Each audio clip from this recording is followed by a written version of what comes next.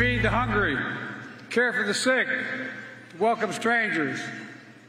They echo what my dad taught me, and I mean this sincerely. My dad used to say, everyone is entitled to be treated with dignity and respect.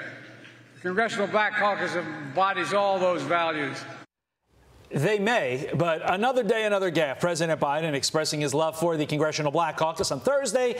Only problem, he was speaking to the Congressional Hispanic Caucus. Fox News contributor and columnist for The Messenger, Joe Concha, joins us now. Joe, this plays into the age concern, the condition concern. It's not a one-off, Carly, is the problem.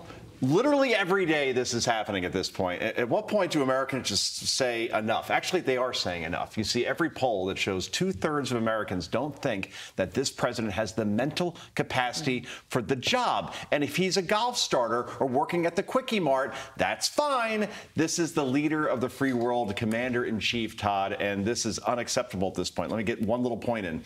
You look at the last 5 polls that have come out. Donald Trump is averaging 20% of the black vote in terms of support, 42% among Hispanics. Trust me, 20% of the black vote.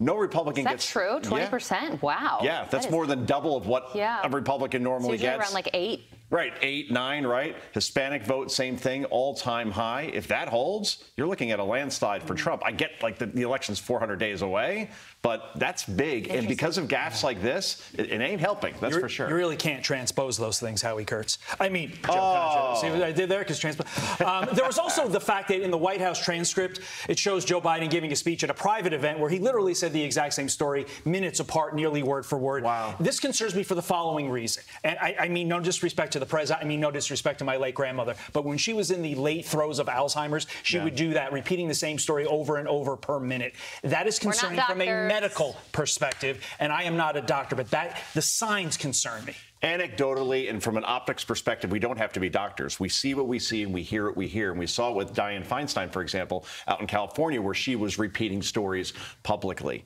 Again, this is the president of the United States who says, give me 4 more years and let me be president until 86 years old of age. We're seeing the 80-year-old version, and this is disturbing. I'm sorry. This is the only way to put it. Yeah. Well, border crossings are at an all-time high once again. Yes. And there was a moment between Karine Jean-Pierre and Peter Doocy that's getting a lot of attention. Listen to this.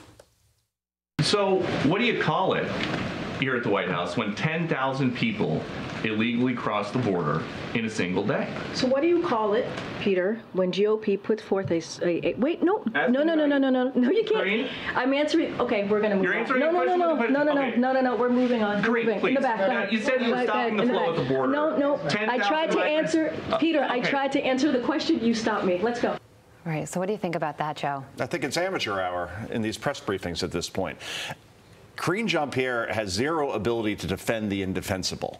And in this case, the numbers are the numbers and the rhetoric is the rhetoric. Not from Republicans, from people like Eric Adams, who's the Democratic mayor of New York City, saying that we can't withstand this amount of people coming into our city. That's just 100,000 in New York City. We're talking about 10,000 people in one day crossing over the border over and over again. And by the way, hundreds of people on the FBI terror watch list are part of these millions coming over. We don't know. Those are the ones we know about, by the way, right? The good terrorists probably are going under the radar. So this is a national security issue at this point. And the fact that no reporter in that room then followed up on Peter Doocy's question and says, no, we deserve an answer on this. That used to happen during the Trump administration. Oh, where yes. Reporters would team up, and one reporter would ask a question. If they didn't like the answer, the next reporter would ask the same question. She came off like a petulant child who thought she knew she did something wrong.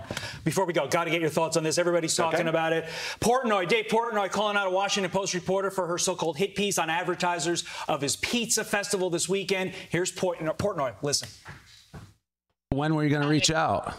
We were planning on doing it tomorrow morning. Since like something who's going to hit me last second, be like comments on all this negative stuff. No, this is kind of standard journalistic stuff. Like, unfortunately, yes. I think journalism has become activism, really. They're not looking for the truth. There's not an ounce of journalism. There's no interest in telling both sides of the story, ever. This food reporter basically called up Portnoy sponsors and said, you know, he's a misogynist. 15 seconds to you, Joe. Activism is the right word. Journalism to activism. Writing the story first, having a narrative that you want, and then reaching out for the person you're attacking last. And the fact that Dave Portnoy recorded this conversation, it's a masterclass in how to handle these things. Told her he was recording. That's so, right. Yeah, it was quite the moment. That's getting a lot of attention.